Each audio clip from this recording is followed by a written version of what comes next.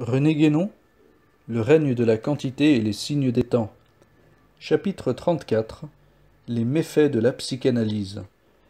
Si de la philosophie nous passons à la psychologie, nous constatons que les mêmes tendances y apparaissent, dans les écoles les plus récentes, sous un aspect bien plus dangereux encore, car, au lieu de ne se traduire que par de simples vues théoriques, elles y trouvent une application pratique d'un caractère fort inquiétant.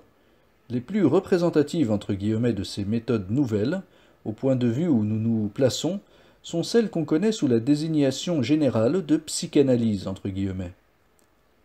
Il est d'ailleurs à remarquer que, par une étrange incohérence, ce maintien d'éléments qui appartiennent incontestablement à l'ordre subtil continue cependant à s'accompagner, chez beaucoup de psychologues, d'une attitude matérialiste, due sans doute à leur éducation antérieure, et aussi à l'ignorance où ils sont de la véritable nature de ces éléments qu'ils mettent en jeu. Un des caractères les plus singuliers de la science moderne n'est-il pas de ne jamais savoir exactement à quoi elle a affaire en réalité, même quand il s'agit simplement des forces du domaine corporel? Note de bas de page.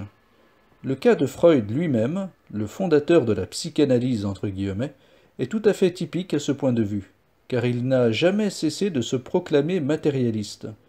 Une remarque en passant, pourquoi les principaux représentants des tendances nouvelles, comme Einstein en physique, Bergson en philosophie, Freud en psychologie, et bien d'autres encore de moindre importance, sont-ils à peu près tous d'origine juive, sinon parce qu'il y a là quelque chose qui correspond exactement au côté maléfique, entre guillemets, et dissolvant du nomadisme dévié, lequel prédomine inévitablement chez les juifs détachés de leur tradition?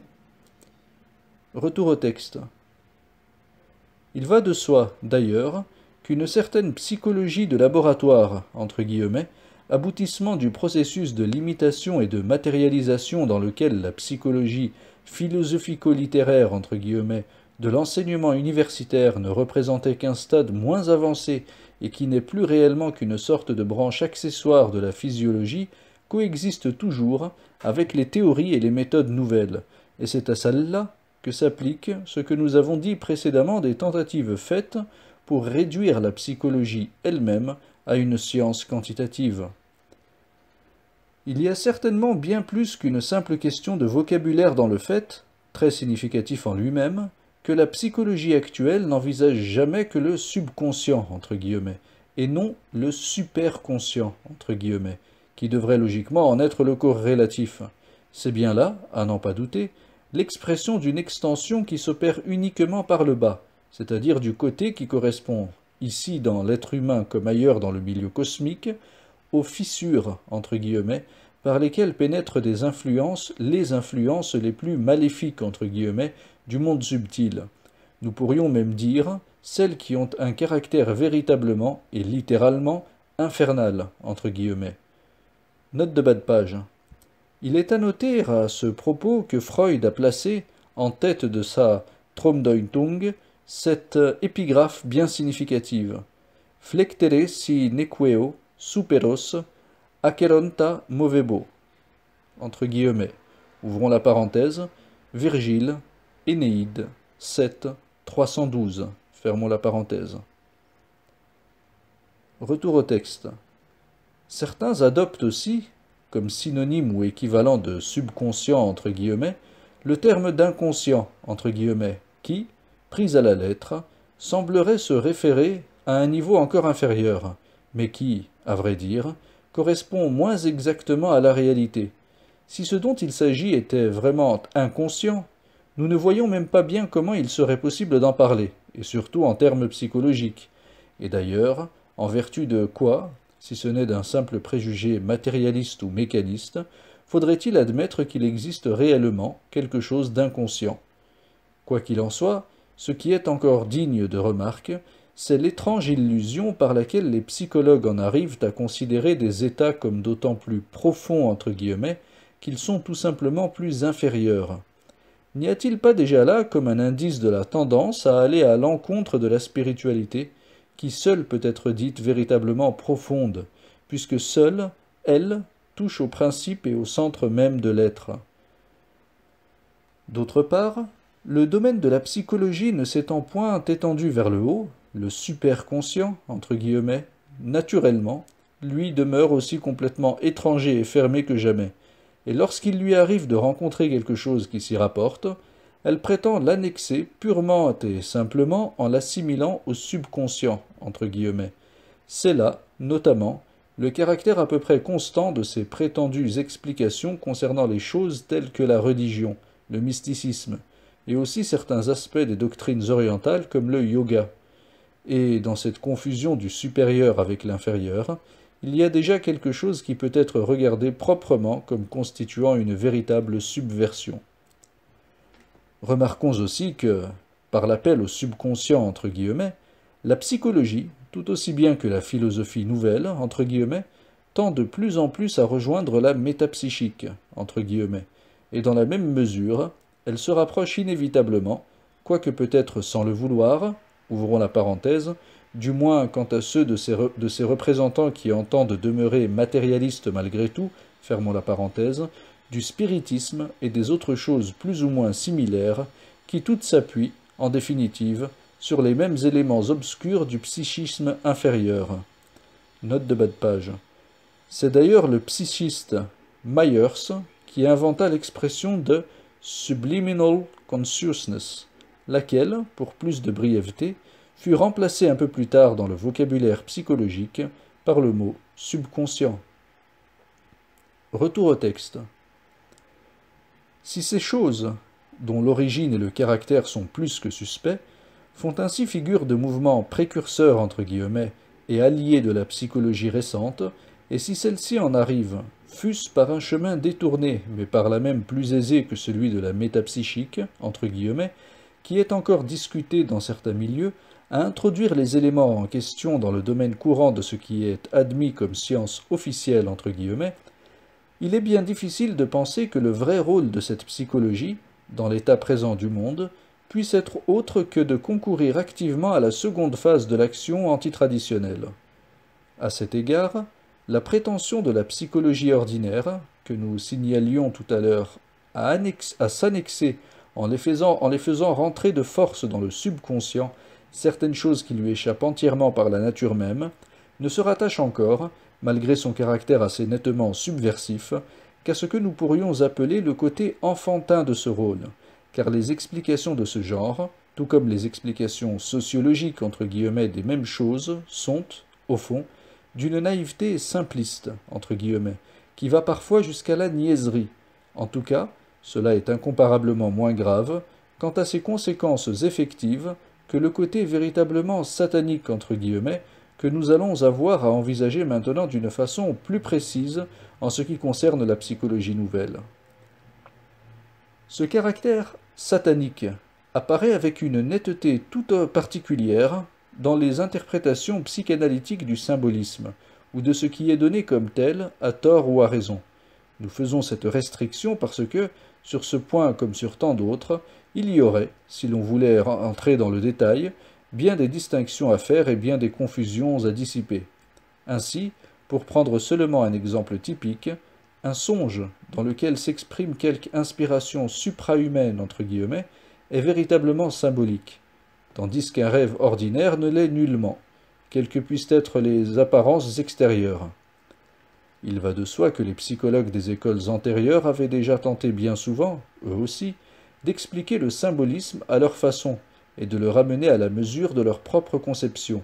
En pareil cas, si c'est vraiment de symbolisme qu'il s'agit, ces explications par des éléments purement humains, là comme partout où l'on a affaire à des choses d'ordre traditionnel, méconnaissent ce qui en constitue tout l'essentiel. Si au contraire il ne s'agit réellement que de choses humaines, ce n'est plus qu'un faux symbolisme, mais le fait même de le désigner par ce nom implique encore la même erreur sur la nature du véritable symbolisme. Ceci s'applique également aux considérations auxquelles se livrent les psychanalystes, mais avec cette différence qu'alors ce n'est plus d'humain qu'il faut parler seulement, mais aussi, pour une très large part, d'infra-humain. Où est donc cette fois On est donc cette fois en présence non plus d'un simple rabaissement, mais d'une subversion totale. Et toute subversion, même si elle n'est due, immédiatement du moins, qu'à l'incompréhension et à l'ignorance, ouvrons la parenthèse, qui sont d'ailleurs ceux qui se prêtent le mieux à être exploités pour un tel usage, fermons la parenthèse, est toujours, en elle-même, proprement satanique, entre guillemets. Du reste, le caractère généralement ignoble et répugnant des interprétations psychanalytiques constitue, à cet égard, une marque, entre guillemets, qui ne saurait tromper. Et ce qui est encore particulièrement significatif à notre point de vue, c'est que, comme nous l'avons montré ailleurs, cette même marque, entre guillemets, se retrouve précisément aussi dans certaines manifestations spirites. Il faudrait assurément beaucoup de bonne volonté, pour ne pas dire un complet aveuglement, pour ne voir là encore rien de plus qu'une simple coïncidence, entre guillemets. Note de bas de page. Voir l'erreur spirite, deuxième partie, chapitre X. Retour au texte. Les psychanalystes peuvent naturellement, dans la plupart des cas, être tout aussi inconscients que les spirites de ce qu'il y a réellement sous tout cela, mais les uns et les autres apparaissent comme également menés, entre guillemets, par une volonté subversive utilisant dans les deux cas des éléments du même ordre, sinon exactement identiques, volonté qui, quels que soient les êtres dans lesquels elle est incarnée, est certainement bien consciente chez ceux-ci tout au moins, et répond à des intentions sans doute fort différentes de tout ce que peuvent imaginer ceux qui ne sont que les instruments inconscients par lesquels s'exerce leur action. Dans ces conditions, il est trop évident que l'usage principal de la psychanalyse, qui est son application thérapeutique, ne peut être qu'extrêmement dangereux pour ceux qui s'y soumettent, et même pour ceux qui l'exercent, car ces choses sont de celles qu'on ne manie jamais impunément. Il ne serait pas exagéré d'y voir un des moyens spécialement mis en œuvre pour accroître le plus possible le déséquilibre du monde moderne et conduire celui-ci vers la dissolution finale. Note de bas de page. Un autre exemple de ces moyens nous est fourni par l'usage similaire de la radiesthésie, entre guillemets, car, là encore, ce sont, dans bien des cas, des éléments psychiques de même qualité qui entrent en jeu, quoiqu'on doive reconnaître qu'ils ne s'y montrent pas sous l'aspect hideux, entre guillemets, qui est si manifeste dans la psychanalyse. Retour au texte. Ceux qui pratiquent ces méthodes sont, nous n'en doutons pas, bien persuadés au contraire de la bienfaisance de leurs résultats. Mais c'est justement grâce à cette illusion que leur diffusion est rendue possible. Et c'est là qu'on peut voir toute la différence qui existe entre les intentions de ces praticiens entre guillemets et la volonté qui préside à l'œuvre dont ils ne sont que des collaborateurs aveugles. En réalité, la psychanalyse ne peut avoir pour effet que d'amener à la surface, en le rendant clairement conscient, tout le contenu de ces bas-fonds, entre guillemets, de l'être, qui forment ce qu'on appelle proprement le subconscient, entre guillemets. Cet être, d'ailleurs, est déjà psychiquement faible par hypothèse, puisque, s'il en était autrement, il n'éprouverait aucunement le besoin de recourir à un traitement de cette sorte. Il est donc d'autant moins capable de résister à cette subversion, entre guillemets, et il risque fort de sombrer irrémédiablement dans ce chaos de forces ténébreuses imprudemment déchaînées. Si cependant il parvient malgré tout à y échapper, il en gardera du moins, pendant toute sa vie, une empreinte qui sera en lui comme une souillure, entre guillemets, ineffaçable. Nous savons bien que certains pourraient objecter ici en invoquant une similitude avec la descente aux enfers, entre guillemets, telle qu'elle se rencontre dans les phases préliminaires du processus initiatique.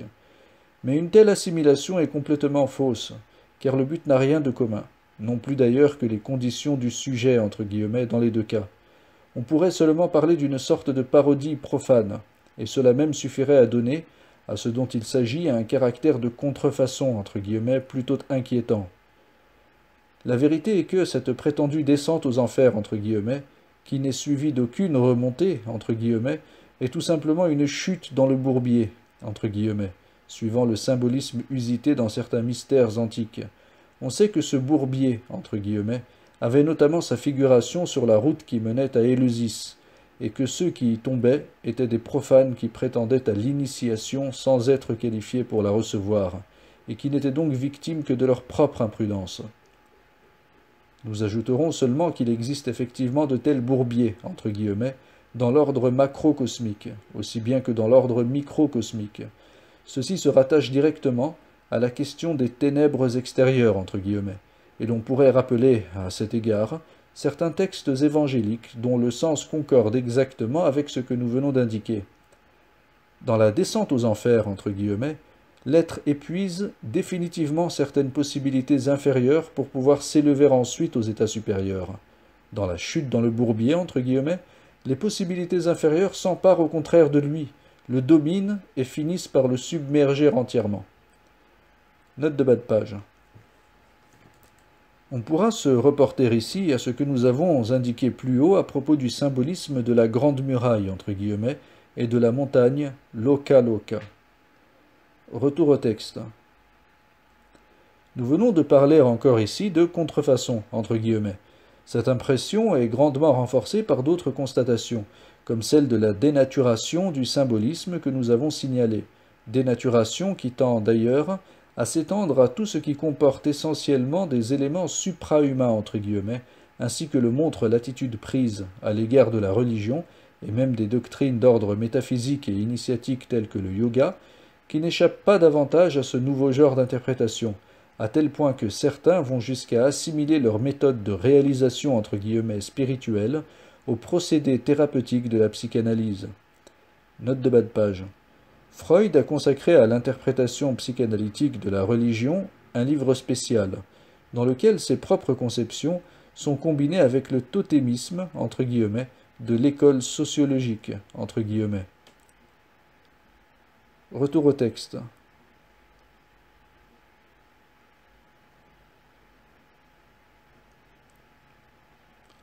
Il y a là quelque chose de pire encore, que les déformations plus grossières, qui ont cours également en Occident, comme celle qui veut voir dans ces mêmes méthodes du yoga une sorte de culture physique, entre guillemets, ou de thérapeutique d'ordre simplement physiologique, car celles-ci sont, par leur grossièreté même, moins dangereuses que celles qui se présentent sous des aspects plus subtils. La raison n'en est pas seulement que ces dernières risquent de séduire des esprits sur lesquels les autres ne sauraient avoir aucune prise. Cette raison existe assurément, mais il y en a une autre, d'une portée beaucoup plus générale, qui est celle même pour laquelle les conceptions matérialistes, comme nous l'avons expliqué, sont moins dangereuses que celles qui font appel au psychisme inférieur. Bien entendu, le but purement spirituel, qui seul constitue essentiellement le yoga comme tel, et sans lequel l'emploi même de ce mot n'est plus qu'une véritable dérision, n'est pas moins totalement méconnu dans un cas que dans l'autre. En fait, le yoga n'est pas plus une thérapeutique psychique qu'il n'est une thérapeutique corporelle, et ses procédés ne sont en aucune façon ni à aucun degré un traitement pour des malades ou des déséquilibrés quelconques. Bien loin de là, il s'adresse au contraire exclusivement à des êtres qui, pour pouvoir réaliser le développement spirituel qui en est l'unique raison d'être, doivent être déjà, du fait de leur seule disposition naturelle, aussi parfaitement équilibrées que possible. Il n'y a là des conditions qui, comme il est facile de le comprendre, rentrent strictement dans la question des qualifications initiatiques. Note de bas de page.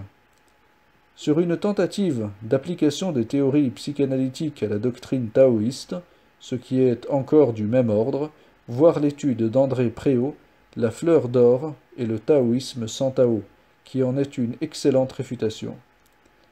Retour au texte. Ce n'est pas tout encore, et il y a même autre chose qui, sous le rapport de la contrefaçon entre guillemets, est peut-être encore plus digne de remarque que tout ce que nous avons mentionné jusqu'ici. C'est la nécessité imposée à quiconque veut pratiquer professionnellement la psychanalyse d'être préalablement psychanalysé, entre guillemets, lui-même. Cela implique avant tout la reconnaissance du fait que l'être qui a subi cette opération n'est plus jamais tel qu'il était auparavant, ou que, comme nous le disions tout à l'heure, elle lui laisse une empreinte ineffaçable, comme l'initiation, mais en quelque sorte en sens inverse, puisque, au lieu d'un développement spirituel, c'est d'un développement du psychisme inférieur qu'il s'agit ici. D'autre part, il y a là une imitation manifeste de la transmission initiatique, mais étant donné la différence de nature des influences qui interviennent, et comme il y a cependant un résultat effectif qui ne permet pas de considérer la chose comme se réduisant à un simple simulacre sans aucune portée, cette transmission serait bien plutôt comparable, en réalité, à celle qui se pratique dans un domaine comme celui de la magie, et même plus précisément de la sorcellerie. Il y a d'ailleurs un point fort obscur en ce qui concerne l'origine même de cette transmission. Comme il est évidemment impossible de donner à d'autres ce qu'on ne possède pas soi-même, et comme l'invention de la psychanalyse est d'ailleurs chose toute récente, d'où les premiers psychanalystes tiennent-ils les pouvoirs, entre guillemets, qu'ils communiquent à leurs disciples, et par qui eux-mêmes ont-ils bien pu être psychanalysés tout d'abord, psychanalysés entre guillemets? Cette question, qu'il n'est cependant que logique de poser, du moins pour quiconque est capable d'un peu de réflexion, est probablement fort indiscrète, et il est plus que douteux qu'il y soit jamais donné une réponse satisfaisante. Mais, à vrai dire, il n'en est pas besoin pour reconnaître, dans une telle transmission psychique, une autre marque, entre guillemets, véritablement sinistre par les rapprochements auxquels elle donne lieu. La psychanalyse présente, par ce côté, une ressemblance plutôt terrifiante avec certains sacrements du diable, entre guillemets.